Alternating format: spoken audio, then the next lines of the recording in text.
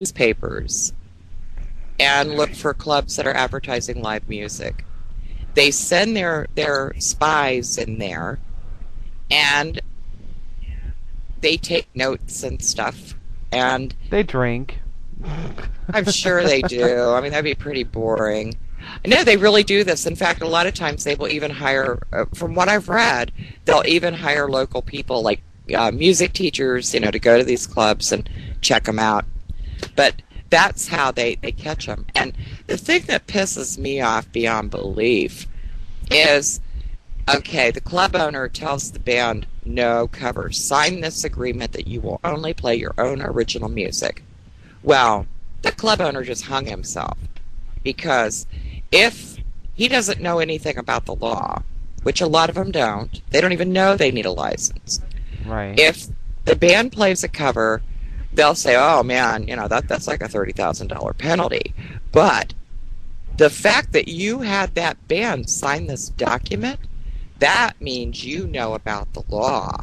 Therefore, we can slap you with the maximum penalty for a willful infringement because you knew and you didn't buy a license. And a willful infringement, the penalty goes up to $150,000 per song. Wow, crazy. Yeah, that's in the U.S., $150,000 per song. Yeah, it's scary. It is damn scary. So, Rob, your thoughts? Well, I think the whole system's just crazy, actually. I mean, people are just out to try and make a buck, especially the indie artists. Yeah. Yeah.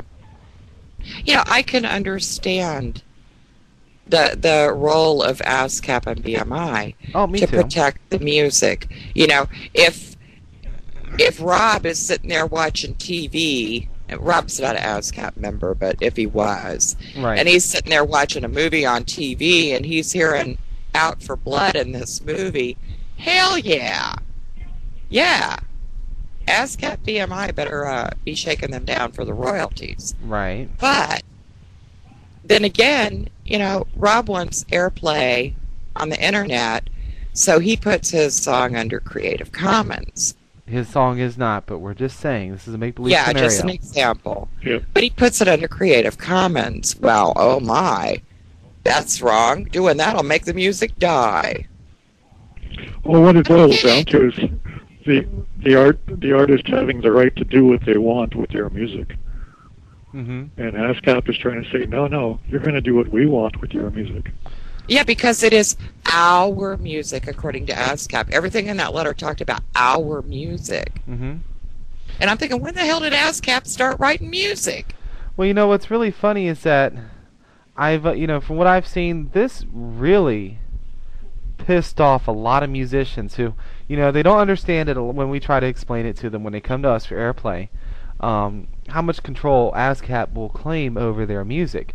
And it's really interesting as they get this letter from ASCAP. I think this is a wake-up call to a lot of these folks.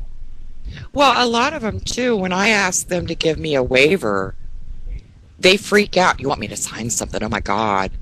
Well, yeah, I do, because you signed something with them. Right. You gave them the authority to sue my ass and take me for everything I own and everything I will ever own.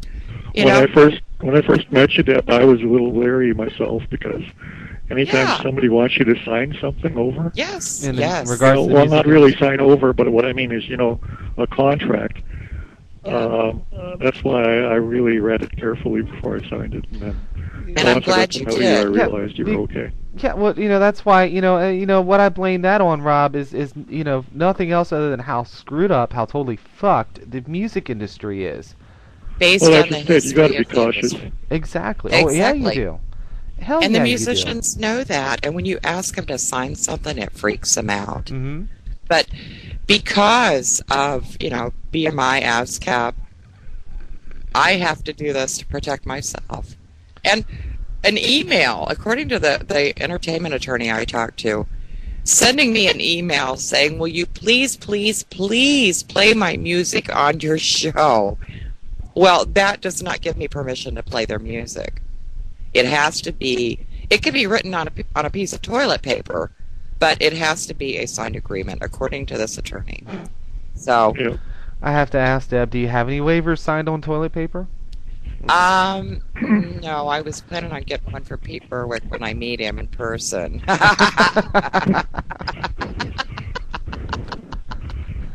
He would be the first. Okay.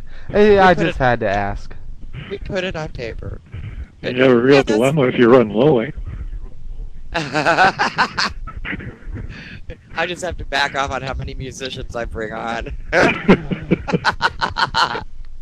At least till I go to the store. Mike, maybe it was. This just really freaks me out. And this stuff about, putting music under Creative Commons will make the music dry up. I don't get it. I just don't understand the logic there. Well, it's a big scare tactic. Yeah, because they're scared because, they saw this and they see musicians using it and they said, oh my God, this can't be. This will eventually cut into our profit margin. We'd have to give up this fancy office here on Fifth Avenue. Have to go downtown towards bloody Harlem. It will cut into their profit margin, even though they are not profit. Exactly. They don't make profit. Yeah, bullshit. They make you profit. You spend the hell out of it so you don't make a profit, okay? Right. And the biggies are the ones that always win, when it comes to this stuff, okay? Because, it's like they're going to take care of their biggest money makers. And the little guy, yeah, he's lucky if he gets 7 cents. Well, that's their position is to try and spin it to make the artist think that they're actually Kevin. going to bat for them. And it's, it's totally the opposite. They're just trying to stand money for themselves, of course. Yeah. Well, the thing is, a lot of these guys, BMI and ASCAP, to my knowledge, doesn't get them airplay on regular radio. And it shows like this, where the artists have the opportunity to be heard. I hate saying that. I hate saying that too. We got to think of some other way for the music to be played. We can't keep saying "be heard." He might show up. But that picture there that Jack had up of the music mafia, the mob. Mm-hmm. Yep. Back right after I started broadcasting the show, the Unside Musician show, we were featured on Blog Talk Radio for like 9 consecutive months. We had a nice audience over there. We were also broadcasting on another site called You Broadcast, and we held the #1 position daily and weekly on their charts. Our show was #1. And I found out about all this crap with BMI ASCAP because I actually got to talk with a guy who worked with ASCAP, or BMI. Yeah, he was a BMI guy, wasn't he? Yeah, BMI. So. Well, Deb, remember the horror stories you told us about them selling dead people? Oh yeah. Well, the homeless woman at home had her TV on. Yeah. Well, I pulled the plug on both shows and started over from scratch. But that's when that little poster there of the mob came to be, because J.D. Stagel and I, we were talking. I mean, we were trying to figure out how we could get the show back on. And we came up with the mob, the mothers of broadcasting. Right. But don't get busted that was by actually the mob. Here it is. I got it up on the screen right now. Creation of JD's and mine. The mob.